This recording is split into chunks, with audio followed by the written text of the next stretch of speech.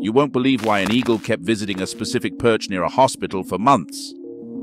A group of fishermen found an eagle with a damaged wing and brought it to a veterinarian. The vet confirmed a broken wing and predicted months for recovery. After first aid, the bird was caged. The next morning, fresh meat appeared beside the cage. By evening, another eagle was spotted soaring above. This pattern continued daily, the eagle and fresh meat. The vet realized it was the male, caring for his mate. For 2 months, he vigilantly provided food and watched over her. As days turned into weeks, the female eagle regained her strength. When she was fully healed, the vet placed the cage outdoors and opened its door. With a few attempts, she spread her wings and took to the skies. The two eagles, reunited, soared gracefully above their savior before vanishing into the horizon. Check out the link below for an even more interesting video.